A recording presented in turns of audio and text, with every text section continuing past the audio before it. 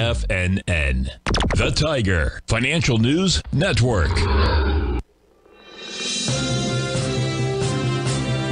TFNN Headline News Update. Good morning, everyone. Basil Chapman here on this Monday, the 29th of April, 9 o'clock, Tiger Financial News Network Market Update. Dow's up 91 at 38,335. You can see the little struggle that's going on here in this little group of bars.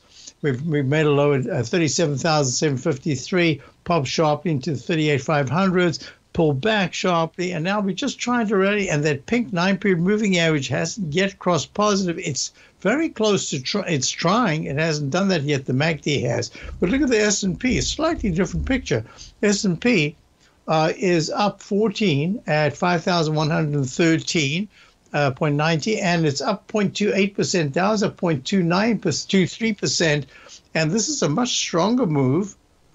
Still, the 9-period moving hasn't crossed positive, and the MACD is still negative. Interesting how they all have slightly different technicals. The QQQ is up $1.13 at 432.10, and here it is up 0.26. All about the same. The technicals, the MACD is very close to turning positive. It hasn't yet. 9 is still way under the 14. I have a lot of respect for that 914 technical indicator. That tool is really a very important key. We'll watch it all week. IWM, the Russell 2000, having a nice move up, $1.25 at 199.52. And here it's the same thing, but the MACD did turn positive, and the RSI is starting to improve. Hey, let's go to gold. Gold is down just a fraction at 23.46, holding steady, just kind of going sideways, sitting there. Not sure whether it's going to break the 23 support or the 2,400 resistance. In the meantime,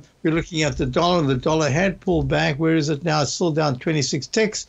Not a bad candle, actually, at 105.84, holding quite steady.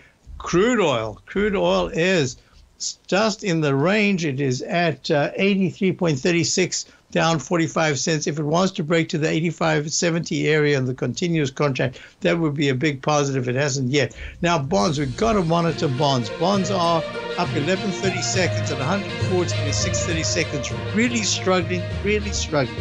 I'll be back for the Tiger Technicians Hour, and check out my opening call, my daily newsletter.